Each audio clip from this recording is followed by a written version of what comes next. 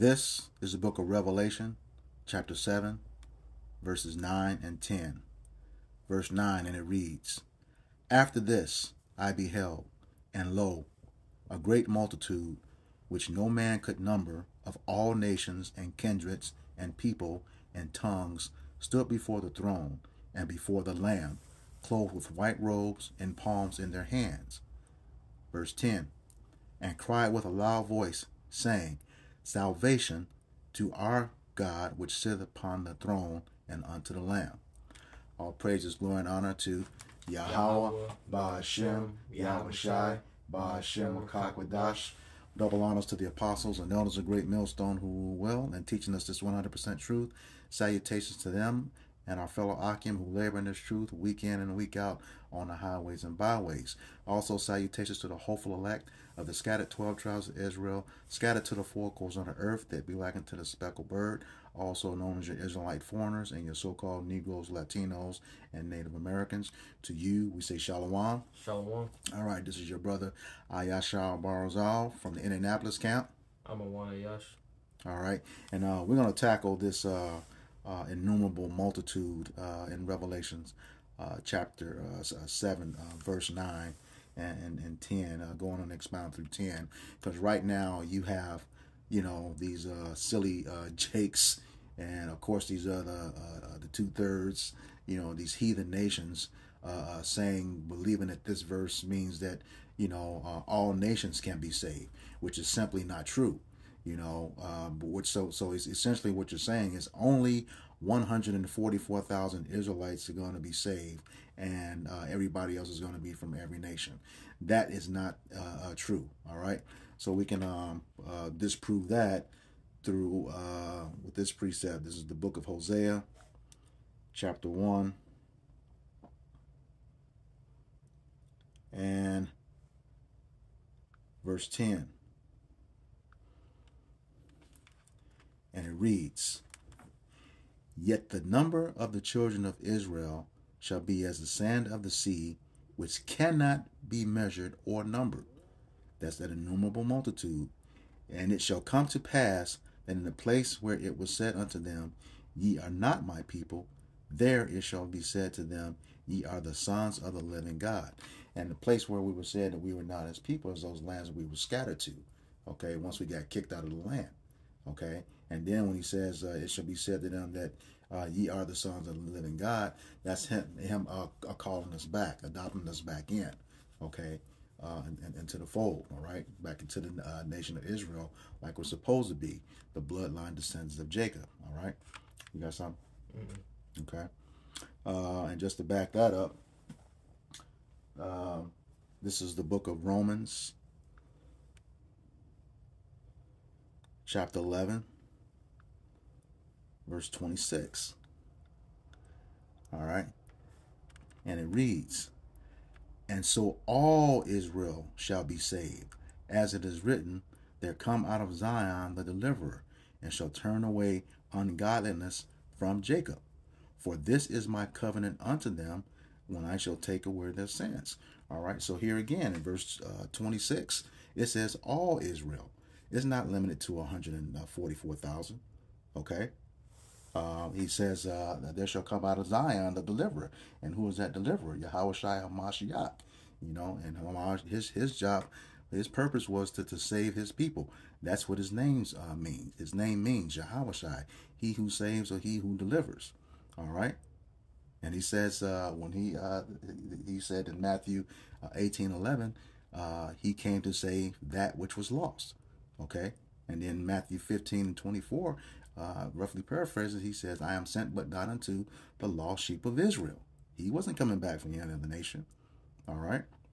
And then it says, it says, he shall turn away from ungodliness from Jacob. And that's, getting into these heathen ways, heathen customs, anything contrary to the laws, statutes, and commandments. All right. Verse 27. It says, For this is my covenant unto them, when I shall take away their sins. Okay, now the thing is, what is sin? Transgression of the law. Okay, who was the law given to? Only Jacob, according to Psalms 147, verses 19 and 20. Okay, Who was that covenant with? Again, only Jacob, according to Psalms 50 and 5. All right. And Leviticus 26 and 46. All right. The covenant is only with the nation of Israel. That's why he said in Amos chapter 3, verse 1 and 2, he will punish us for our iniquities because we are the only family that he has known. All right. Getting back to that, Revelation 7.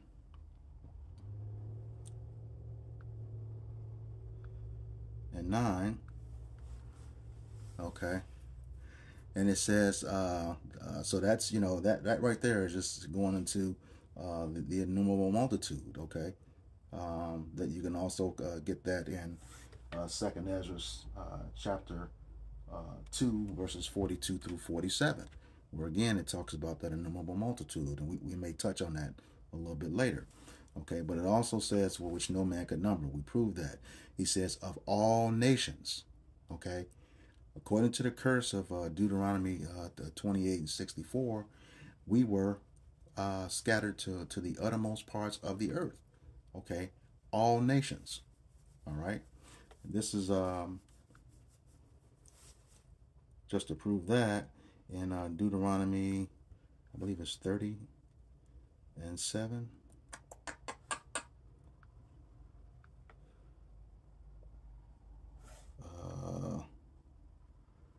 He said, the nations where I've scattered thee. Okay, yeah. Deuteronomy chapter 30, verse 1. And it says, and it shall come to pass when all these things are come upon thee, the blessing and the curse which I have set before thee, and thou shalt call them to mind among all nations whither Yahweh thy power hath driven thee. Okay, verse 2. And shall return unto Yahweh thy power, and shall obey his voice according to all that I command thee this day, thou and thy children with all thy heart and with all thy soul. Okay, verse 3. Then Yahweh thy power will turn thy captivity and have compassion upon thee, and will return and gather thee from all the nations whither the Yahweh thy power have scattered thee. Okay, so yeah, he's that's talking about the nation of Israel. We were the only ones who were scattered to every nation under heaven. Okay, which goes into those tongues. We took on the tongues, and the tongues is languages. Okay, when you go into that word, it's the different languages that we spoke. Okay, we know that we're Israelites over here. Okay, we speak English. Okay, but we are Israelites. Remember, we were discontinued from our heritage according to Jeremiah 17 and 4. All right, you got something? Yeah, this is the book of James, chapter 1, verse 1. It says, James, a servant of the Most High and of the Lord Yahweh Shai HaMashiach, to the 12 tribes which are scattered abroad, greeting. Alright, and when you go into that word scattered, alright, the word you get there in the Greek is diaspora, and the main definition right there is of Israelites dispersed among foreign nations. And also this diaspora goes back to the curses of Deuteronomy 28, because of our transgressions we were scattered across the four winds of the earth, man. Alright, scattered all across the globe. So due to us being scattered all across the earth, all Israelites ain't gonna look the same because we were mingled among the heathen, as Psalms 106 tells us. Alright, being mingled among the heathen, we would take on their ways, take on their customs, man. Alright, we would begin to look like them. Mm-hmm. Alright, but even though we were mingled among the heathen, our seed line still goes back to Abraham, Isaac, and Jacob. Alright, making us Israelites. All right. Back in that Revelations 7 and 9. All right. That's the nations, and then it says all kindreds. You want to look up that word kindred in the blue letter in that.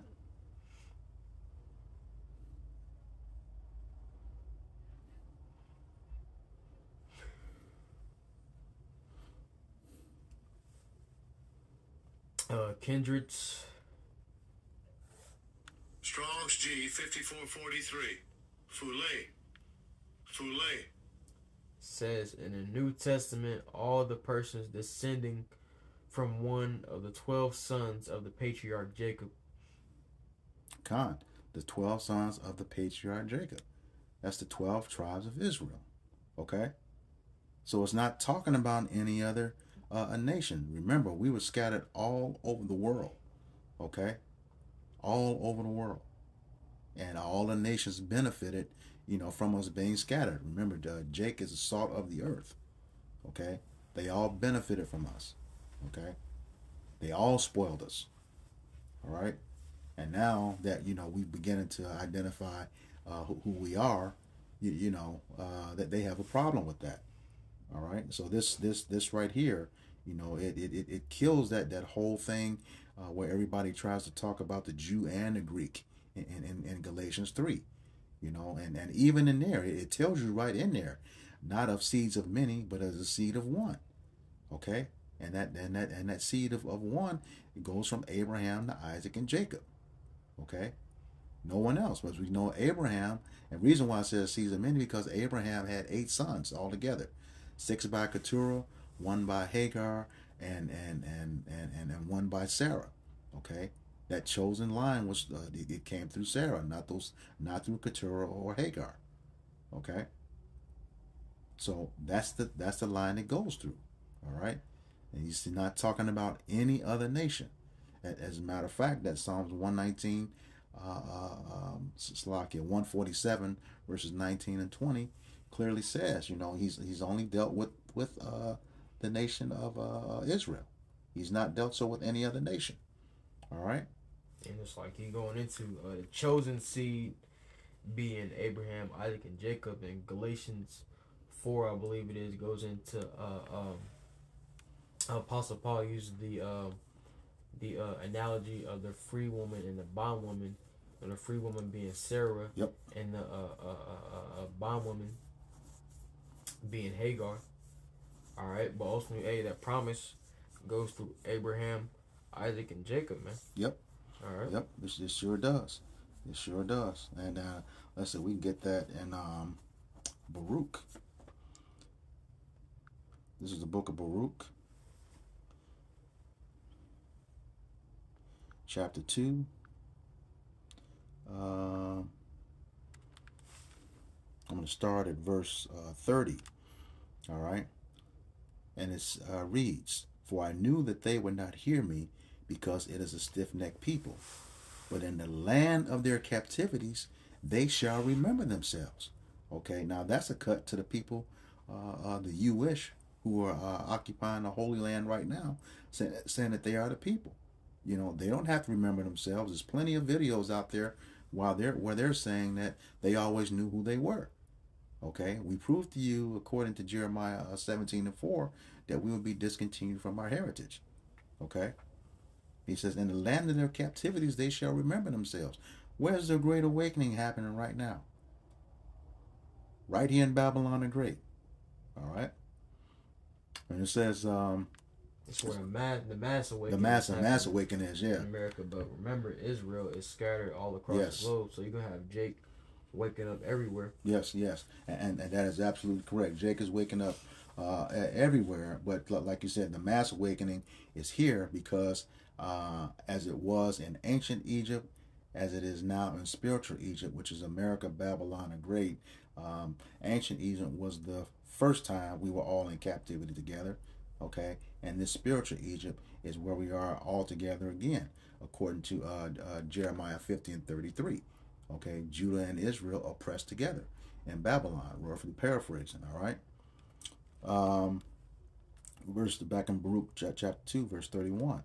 "And shall know that I am Yahweh their power, for I will give them a heart and ears to hear." Okay, and that heart goes into, actually your mind. Okay, to hear. As the scriptures said, Yahweh shall say that my sheep shall hear my voice.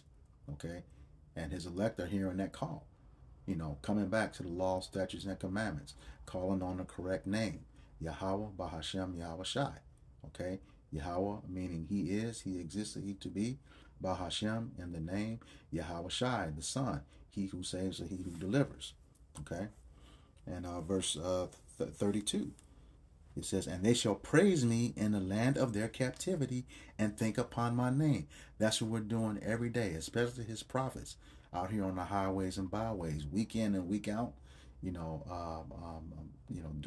Giving those lessons, speaking into the ears of our people, making these scriptures plain upon tables so they can understand and do what they need to do to repent and come back to the law, statutes, and commandments. Do their due diligence to make the calling with their election sure. Okay? And it says, verse 33, and return from their stiff neck and from their wicked deeds, for they shall remember the ways of their fathers which sinned before me. And that's the thing, I know myself amongst other brothers, we're saying, wow, man, they really had to piss Yahweh B'Shem Yahushai off for us to be in this wretched condition that we're in, and we have to, stop and pause and think, because, we are in a regeneration. We were someone in that time before, so we have to be careful and just make sure that we repent for those actions, okay? Because it could have been one of us that was going off, okay? Very well could have been, because the scriptures say there's not a just man who has not sinned or transgressed the law, okay? So we have to, do our due diligence, all right? And it says, verse 34, I will bring them again into the land which I promised with an oath unto their fathers, Abraham, Isaac, and Jacob, and they shall be lords of it, and I will increase them, and they shall not be diminished. There's that seed line brother was talking about earlier, Abraham, Isaac, and Jacob. It's not dealing with any other nation, no other nation whatsoever. He says, I will increase them, and they shall not be diminished. Meaning that, we will never be at the bottom of the totem pole again. We will never be the tail again. We will never be in want for anything again. He's bringing us back, having mercy on us, setting us back in our homeland, where we can keep our own laws, statutes, and commandments, okay? And then subject the other nations to it according to the scriptures, okay? We're gonna be the people that he called us, that holy people unto himself, above every nation under heaven. All right? So that Revelation 7 and 9 is not talking about other nations of people. This is only talking about the nation of Israel. All right? And verse 35, here's the kicker right here.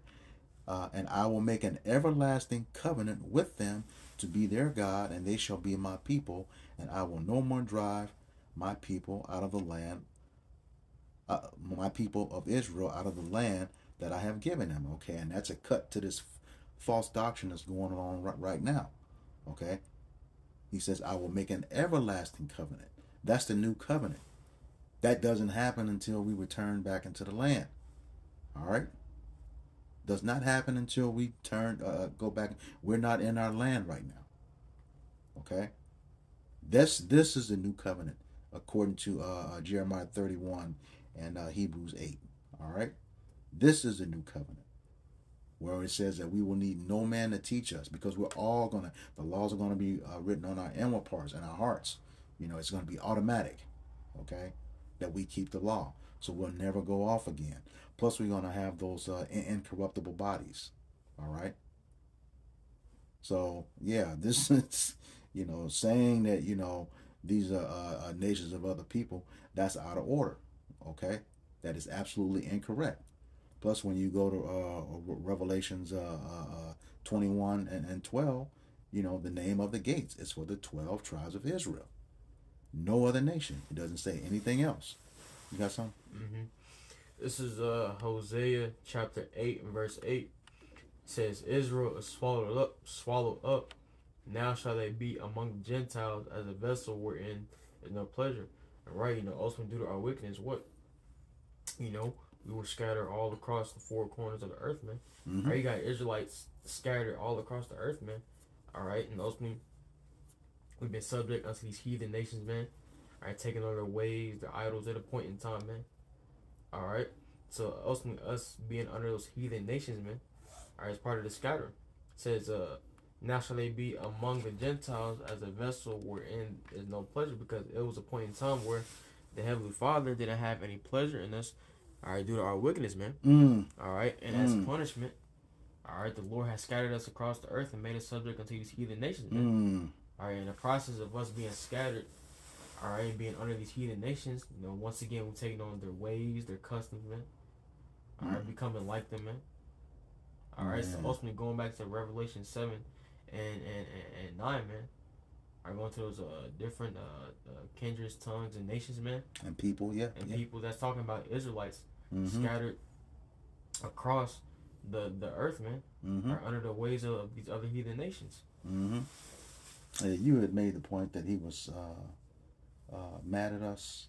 Could you repeat that again? It says, Maybe think of something. Now shall they be among the Gentiles as a vessel wherein is no pleasure. Yeah. Now this is I just want to back you up there. Because of that, this is the book of Isaiah chapter 54, verses 7 and 8. It says, "For a small moment I have forsaken thee, but with great mercies I will gather thee." Who is he gathering? His elect, you know, from the four winds of the earth, according to Matthew 24 and 31. All right? His elect. His elect is the nation of Israel, according to, I believe it was Isaiah 45 and 5. I can grab that. Yeah, go ahead and grab that right quick. This is Isaiah chapter 45, verse 4. It says, "For Jacob my servant's sake, and Israel mine elect, I have even called thee by thy name. I have surnamed thee, even though thou hast not known me." So yeah, his elect is the nation of Israel. Okay, that's the 1/3 according to Zechariah 13 and 9, and also in this very chapter, that 1/3 is the 144,000 plus the innumerable multitude. Okay, so once again, for you wicked jakes and you other nations, you know, believing he's only going to save 144,000 Israelites and that's it, you out of your damn mind. That's not going to happen. All right. Back into Isaiah chapter 54, verse 8, it says, "In a little wrath I hid my face from thee for a moment, but with everlasting kindness will I have mercy on thee, saith Yahweh, Ba'ashem Yahushai, thy Redeemer." Okay? All right? So here again, read that again. "In a little wrath I hid my face from thee for a moment, but with everlasting kindness will I have mercy on thee, saith," and I'll read it verbatim, "the Lord thy Redeemer." So with that being said, that goes right back to that Hosea 1 and 10. When he hid his face, he says, "There you shall, you are not my people." And then when he have mercy on us, and also there you will be called the living sons of God. You know, roughly paraphrasing Hosea 1 and 10. All right. And you know, even dealing with the elect, like the Lord said in Isaiah 45 and 4, "Jacob my servant's sake, and Israel mine elect." And you know, when you go into the Zondervan Bible Dictionary and you look up the word elect, what does it say, man? Right, that universal salvation is foreign to the scriptures. Yep. Meaning universal salvation is not in the scriptures, man. So pretty much saying that, you know, salvation is not open unto all nations, only open unto the nation of Israel. God. All right. Just back in that Revelations 7, unless you got something else. Okay. Revelation 7. All right. Back in 9 and 10. All right. It says, "Stood before the throne, before the Lamb." Who was that Lamb? Let's get it. This is a book of John, chapter 1. I want to say around 29 and 36. Yep, I got it. You got it. Go ahead. This is John chapter 1 verse 29. It says, "The next day John seeth Yahushua coming unto him, and saith, Behold, the Lamb of the Most High, which taketh away the sin of the world." And let me see here. Going to that word "world" in that scripture, what Greek word pops up, man? The Greek word "cosmos." All right. And going into that, it said an act, an harmonious arrangement, or constitution, order, government. So you ultimately, You know, you got different worlds set up by different laws, man. Mm. Right, you got the basketball world that's set up by different laws and regulations.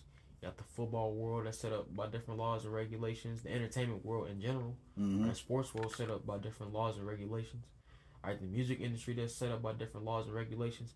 But hey, Israel is a world in itself, set up by different laws and regulations, the laws, statutes, and commandments by Yahweh Bashim Yahshai. And that's when you go to Isaiah 45 and 17. It said Israel shall be saved with an everlasting salvation and a world without end, man. Mm-hmm. All right, showing you that Israel is a world in itself. So this word cosmos, man. All right, this word world. All right, the word being cosmos in the Greek, man. All right, it's talking about the world of Israel because for one, all right, as Paulus mentioned earlier, all right, sin is transgression of the law according to 1 John 3 and 4. And who was the law given to, man? The nation of Israel and the nation of Israel only, man. Mm-hmm. All right? Mm-hmm. So in turn, ultimately, us Israelites are truly the only ones who can sin. Mm-hmm. Because we were the only ones given the law. Yeah. Yep. Oh, you said that word was government was in that definition of cosmos too. Okay, this is the book of Isaiah chapter 9 verse 6. This is a prophecy of Yahushua coming. All right, and this is it reads, for unto us a child is born, unto us a son is given, and the government shall be upon his shoulder. Okay, and his name shall be called Wonderful Counselor, the Mighty God, the Everlasting Father, the Prince of Peace. Verse 7. Of the increase of his government and peace there shall be no end upon the throne of David and upon his kingdom, to order it and to establishment with judgment and with justice from hence even forever. The zeal of the Lord of hosts will perform this. Okay, so here again, that's going back into that's that government, like he gave the definition of world, and that government is going to be headed by Yahweh Shai, King David, and then 144,000. Okay, that's the government of Israel, the rulers and judges. All right, so yeah, this is this verse is only talking about the nation of Israel. That's who that innumerable multitude is. All right. Back into that Revelation. You got anything else? Yeah. Go ahead. This is Matthew chapter 24, and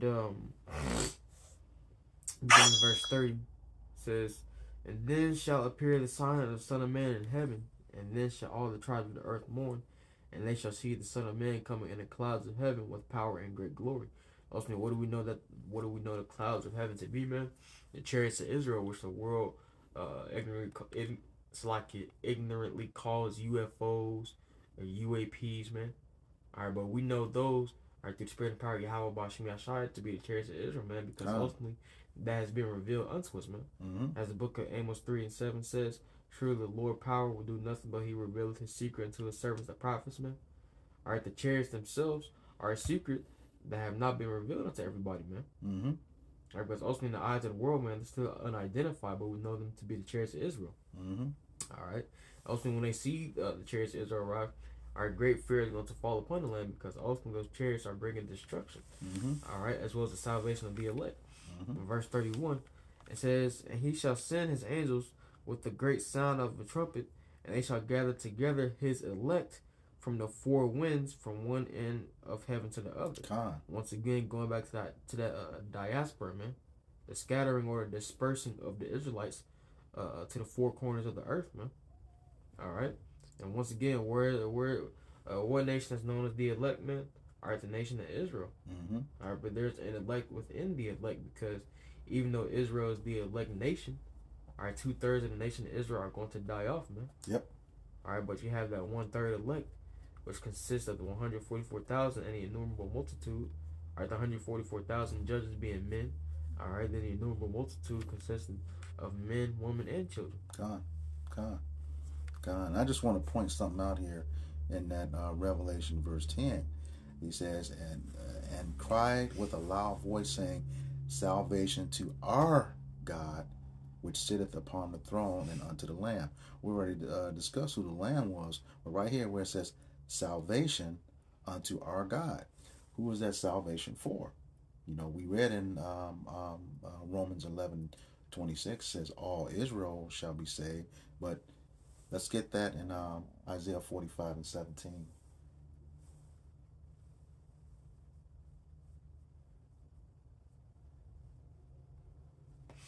This is the book of Isaiah, chapter 45, and verse 17.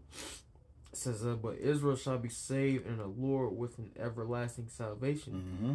Ye shall not be ashamed, nor confound a world without end. That says world without end. Okay, so that's going back into that world, being the nation of Israel, because we know according to Hebrews 11, he formed worlds, plural. Okay, all 18 nations is its own world. Okay, all 18 nations are, but it's only talking about the nation of Israel. He said world without end. Okay, immortality. Okay, and that's the only nation that it speaks of that will have immortality. Sirach 37 and 25 says that the days of men, roughly paraphrasing, are numbered, but the days of Israel are innumerable. They're innumerable because you can't count immortality. Okay, it's forever and ever and ever. Okay, it says Israel shall be saved. You will not find another scripture in the Bible that talks about another nation of people. And when I say nation of people, that's through the bloodline progenitor of that, not Israelites looking like them. Okay, that's from the bloodline.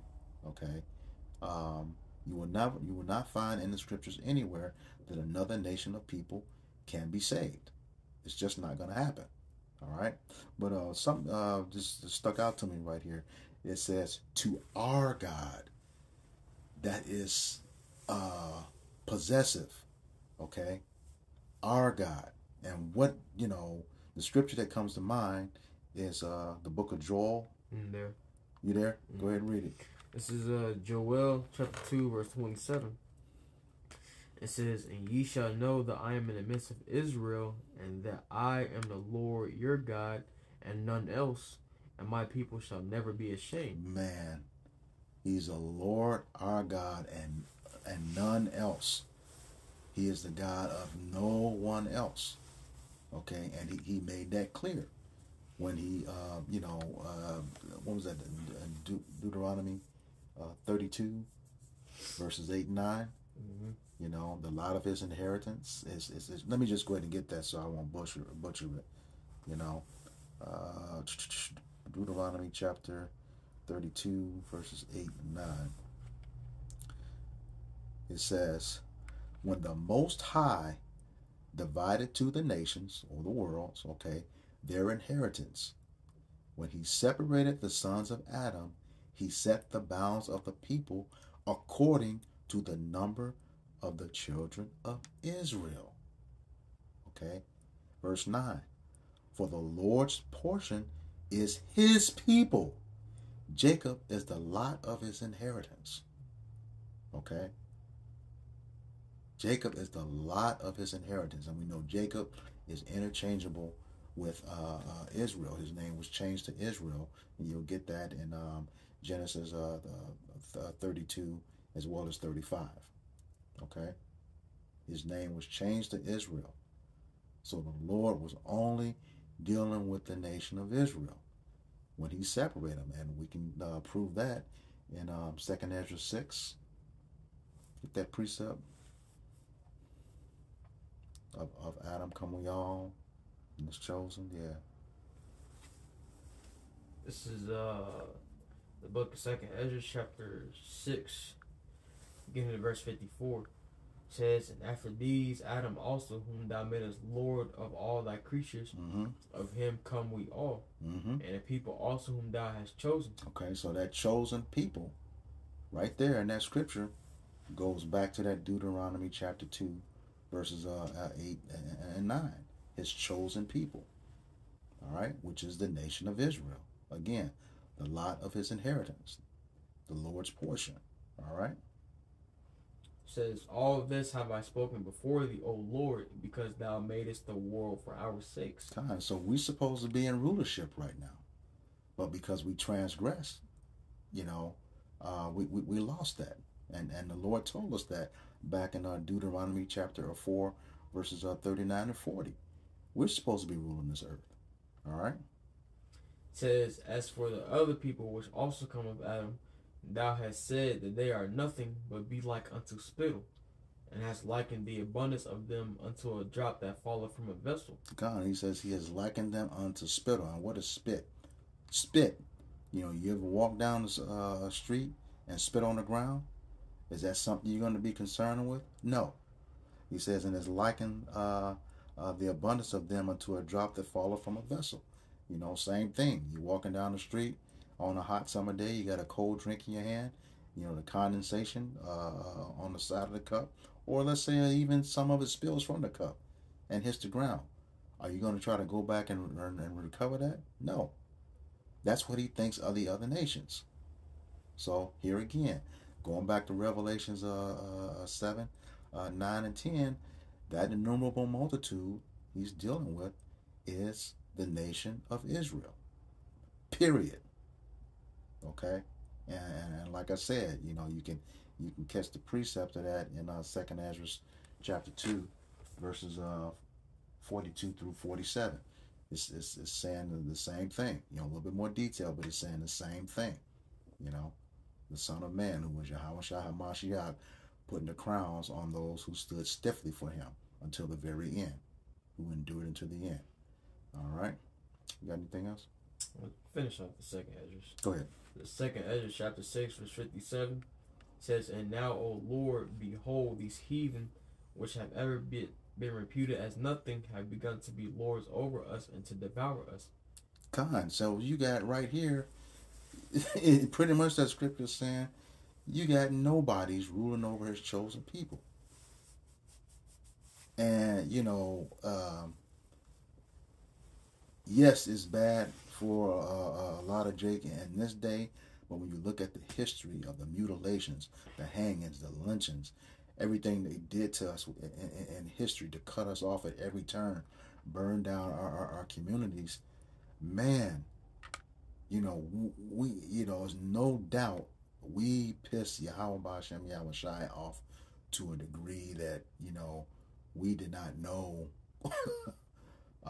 was even possible. They thought he was playing. And then, just to make another point here, when our Lord was crucified, you got to remember we were already in the Roman captivity, already in that captivity, and when it came down between Barabbas and Yahushua, just roughly paraphrasing, you can get the account of that story in Matthew 27. He said, he didn't want anything to do with it, and our people said, let his blood be upon our heads and our children's heads. So man, that is something to really think about. We were already under the curses and in captivity. And that word you put out there just made it worse. Just made it worse. And that's why 2/3 of our people got to go. One of the reasons 2/3 of our people got to go. All right. So yeah, and right now, like the brother read, they are lords over us and to devour us. I mean, even though when you look at this, when you look at the scripture, devours, they would rather get rid of us knowing they have no way to eternal salvation rather than us have it. And we see that at every turn. We were just talking in camp today. We can be anything else but the Israelites, because they know, recompense is going to be something else. You didn't done this stuff to us for centuries, okay? And the fact, you know that payback is going to be something else, but it's going to be a righteous payback. All right. Verse 58 says, "But we thy people, whom thou hast called thy firstborn, thy only begotten, and thy fervent lover, are given to their hands. If the world now be made for our sakes, why do we not possess an inheritance with the world? How long shall this endure?" Go ahead. And ultimately, the world being made for our sakes, man. All right, we have the promise of the kingdom, man. All right, but hey, ultimately, right now, man, we're going through a punishment, man. Yep. Why? Because of our wickedness, man. Yep. All right, that's why we're not in rulership right now. All right, that's why we're subject to the heathen because of our transgressions against Yahweh Bashim outside. But ultimately, this isn't going to go on forever. All right, as just keeps saying the world was made for our sake, so it's going to come a point in time, and we're coming to those days, man. All right, where the Lord is going to execute a power shift, man. Mm-hmm. Or take Esau out of rulership and put Jacob in a rulership, as the scripture tells us. For Esau is the end of the world, the end of an age, an aeon, man, this wicked age, man. All right, Jacob is the beginning of it that followeth, man. Mm-hmm. All right, Jacob is the beginning of a righteous age, man, a righteous aeon, man. Yep. All right, so ultimately, coming to those times, man. All right, where the world is going to be ours again, man. Yep. All right, beginning with our Lord Yahushua, because ultimately, this is the kingdom of Yahushua we're talking about. Mm-hmm.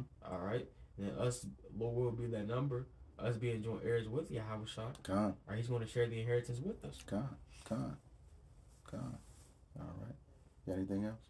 All right. So with that, once again, to anybody that's viewing this, salvation is only for the nation of Israel, no other nation.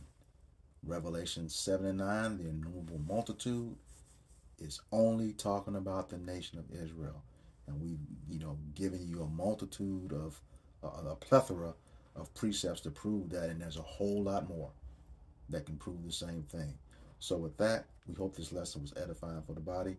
Once again, we're going to give all praises, glory, and honor to Yahweh, Ba'ashem, Yahweh Shai, Ba'ashem, Rakakwadash. Double honors to the apostles and elders of Great Millstone who rule well in teaching us this 100% truth. Salutations to them and our fellow Akim who labor in this truth week in and week out on the highways and byways. Also, salutations to the hopeful elect of the scattered 12 tribes of Israel, scattered to the four corners of the earth that be like unto the speckled bird. To you we say Shalom. Shalom. Abba Babal. Abba Babal. Kwam Yasharala. Kwam Yasharala. All right, Shalom.